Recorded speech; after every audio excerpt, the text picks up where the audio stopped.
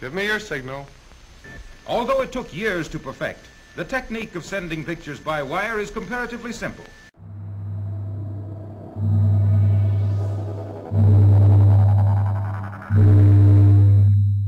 Iztaccíhuatl was an Aztec princess who fell in love with the wrong man, a warrior named Popocatépetl. Her father, the king, sent her beloved Popocatépetl off to war, promising his daughter's hand in marriage when he returned, whilst expecting that he never would. Iztaccíhuatl was duly told that Popocatépetl had indeed died in battle. On hearing the news, Iztaccíhuatl, literally heartbroken, died from her grief. When Popocatépetl returned from war to find Iztaccíhuatl dead, he carried her out of Tenochtitlan and knelt down by her body. The gods then turned them both to stone and covered them with snow. Iztaccíhuatl became a mountain, and her lover, Popocatépetl, filled with eternal rage at her loss, became a volcano. It's a lovely, ageless story, the same one that has been told in various forms around the world since stories were first told. There is a slightly less flowery one from Birmingham in England.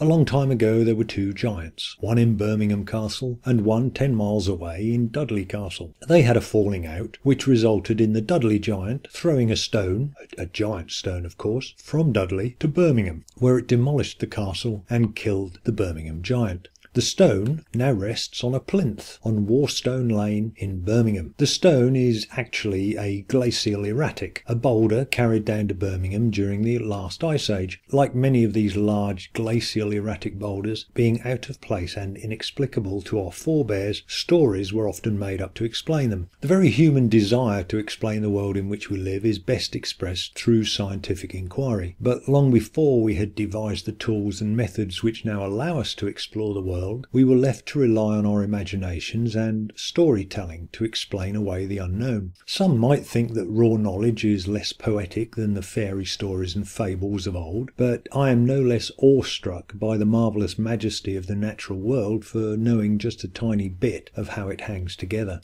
And so to the purpose of this video, a very brief geographical and geological overview of the country of Israel. The history and development of a country is heavily influenced by its geography, and that is nowhere more true than for Israel. Israel as a country has only existed since 1948. Some Jews and many others connect this with the small kingdom of Israel, which existed for a couple of hundred years, 3,000 years ago, and of course take the Bible as sufficient justification for its existence. Perhaps a video on that is warranted, but no time for it here. Enough to say that modern Israel exists because of the Bible. To understand the history of Israel, you must understand the Bible. To understand the Bible, you must understand the geography of Israel. It might be an obvious thing to say, but looking at a map of Israel does not give you a feel for the geography of the country. It's only when you view the country in relief, or 3 dimensions, that you start to see how the terrain has dictated the history and politics of the area. The Jordan Rift Valley, with its mountainous surrounds, provides natural protection to the coastal strip of Israel, which is why the Israelis are so keen to have control of them. As significant as the terrain is to the history of Israel, so is water, fresh water. The Bible is full of references to wells, springs and fresh water, and not surprisingly so. We mammals can survive a fair while on our food reserves, but we suffer the consequences of dehydration very quickly. Israel is 55% desert. It sits between the Sahara and Arabian deserts. The Negev desert is southern Israel. Rainfall in the south averages a little around 30 millimeters, an inch or so, per year, often coming in short bursts and causing flash floods. June through September are rainless across the country. A full 70% of Israel's rain falls in the north and then only between November and March.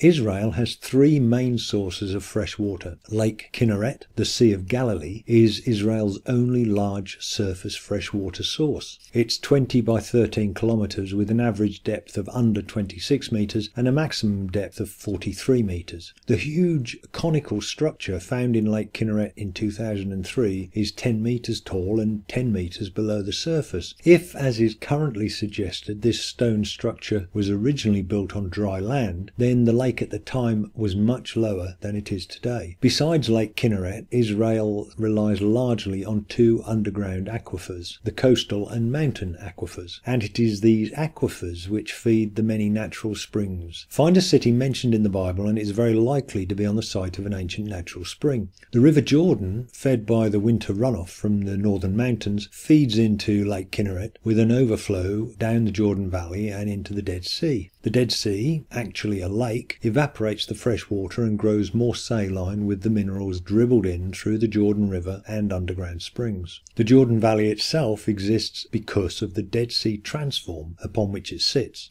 The Dead Sea transform is a complex fault system within the global tectonic system and is that part which extends from the Red Sea Rift in the south to the East Anatolian Fault in Turkey to the north. The Arabian Plate is moving north-northeast at about 11 millimeters per year. The huge African Plate alongside it is moving in almost the same direction but at a slightly lower speed. This results in a fault system along the plate boundaries. The Earth continually tears itself apart here with a resulting area of subsidence we know as the Jordan Valley. The many and varied geological surveys in the area have built up a detailed picture of the history of the region. A couple of million years ago, the Jordan Valley was connected to the Mediterranean and formed the Sedom Lagoon. There is evidence that this lagoon went through periods of isolation from the Mediterranean. Over time, this resulted in the deposition of over 2 kilometers of salts. These evaporites are today concentrated in two huge salt diapirs, the Lyson diapir and Mount Sodom, which are both many kilometers thick. At some point, the Sedom Lagoon was cut off from the Mediterranean. This could have been due to uplift as a result of tectonic action or a sea level drop in the Mediterranean, and probably a bit of both. This resulted in a succession of lake formations in the Dead Sea Basin. The sediments record changes in water levels and salinity, indicating changes in the local climate through wetter and drier stages, and changing shorelines of the area are also recorded in the sediments.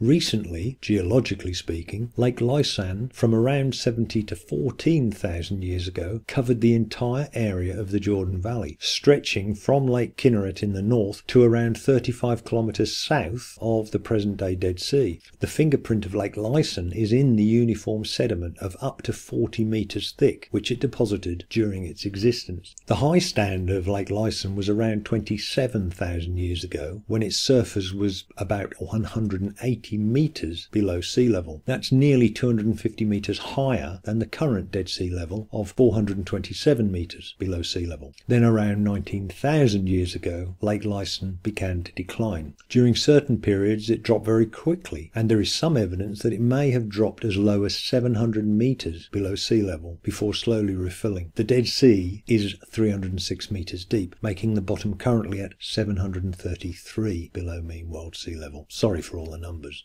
Again, tectonics likely played an important part in the changes to the levels, as well as changes to the climate in the area, which is dictated by the Mediterranean, regional deserts, the dramatic changes in elevation, and of course global climate patterns. Archaeology supports the evidence presented in the geology. The early human cultures of the area, the Kebarian and Natufian, who existed during the highest levels of Lake Lysan, present no archaeology lower than around 200 meters below sea level, i.e. they did not build there because it was all water. As we know, climate changes, and small climate changes would likely impact Israel with its precarious freshwater availability very hard. We do know that during the late Greek, early Roman period, the water level of the Dead Sea was over 30 meters higher than today. This was significant as many of the low-level transport routes around the sea would have been disrupted with the sea this deep, requiring diversions up the steep sides of the valley. Now we are all experts on Israeli hydrology, it's worth returning to tectonics.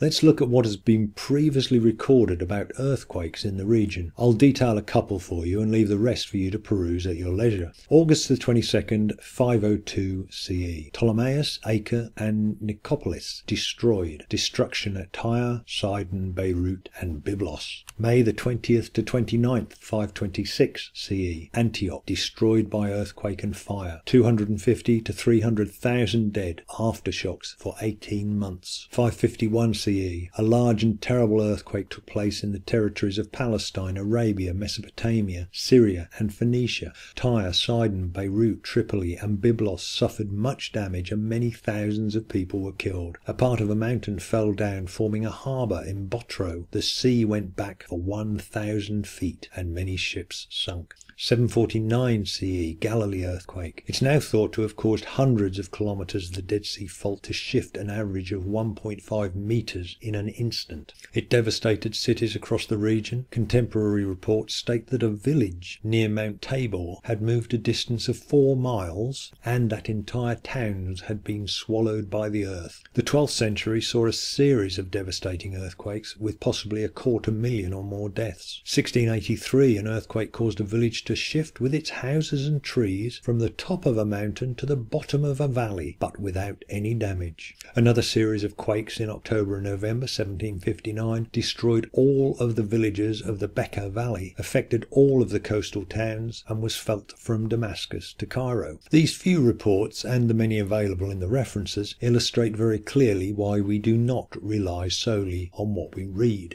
It's undoubted that these earthquakes were severe and caused widespread devastation and death, but I would not expect anyone to take these accounts as the literal truth of each of these events. The archaeological and geological record does provide evidence of the earth movements, the widespread destruction, and the demise of certain urban centres and resurgence of others as a result of the earthquakes. The most recent biggie in the immediate vicinity was the 1927 Jericho earthquake, which affected Jericho, Jerusalem, Tiberias, and destroyed much of historic Nablus, with an estimated 500 deaths. Experts suspect that another big shake-up is overdue. As the two sides of the fault push against each other, tension is built up which must be released.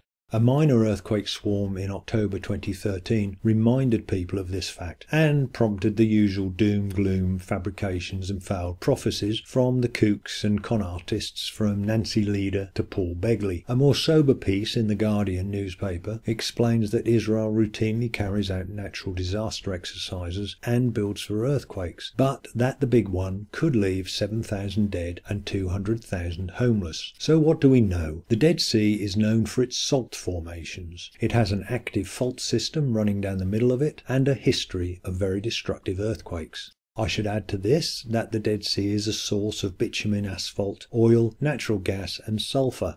Now, if you are one of those people who think that some supernatural entity has a bias for punishing people who happen to live in earthquake, hurricane, tornado or coastal zones, then there is little that I or William of Ockham can do for you. Either you credit your God with controlling the interaction of every atomic particle in the entire universe on a continual basis, or you come up with a better explanation for why he throws in an earthquake here and a hurricane there just for kicks, but of course is not responsible for the things you don't want him to be responsible for. If you are a reasonably sceptical person and hear or read a story about violent destruction which occurs on an active tectonic plate boundary, destruction that mentions fire and brimstone, sulphur, in an area where natural gas and sulphur seep out of the earth, then you might pause to ask yourself what is most likely: that some historic destruction, which was due to the natural forces of an earthquake, one of innumerable destructive earthquakes that have happened throughout history, was attributed to supernatural causes by a scientifically illiterate, superstitious people, or that some supreme being capable of creating matter from non-matter, who can make donkeys talk and snakes dance, lacks the imagination or foresight to bring destruction to miscreants using some unique means which could not be easily dismissed by intelligent, scientifically literate people as simple natural processes. And Lot's wife getting turned into a pillar of salt in an area absolutely dominated by salt. Really?